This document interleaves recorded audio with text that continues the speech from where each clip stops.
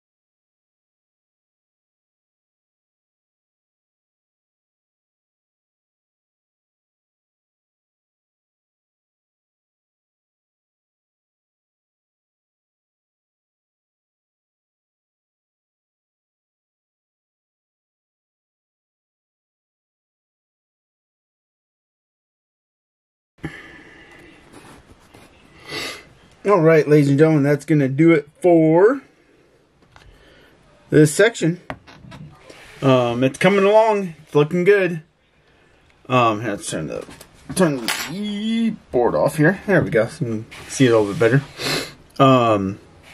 We're moving along, getting there. It looks a lot better with the light off. And it looks really good with the light on, but with the light off, you're unable to see all the gaps and everything.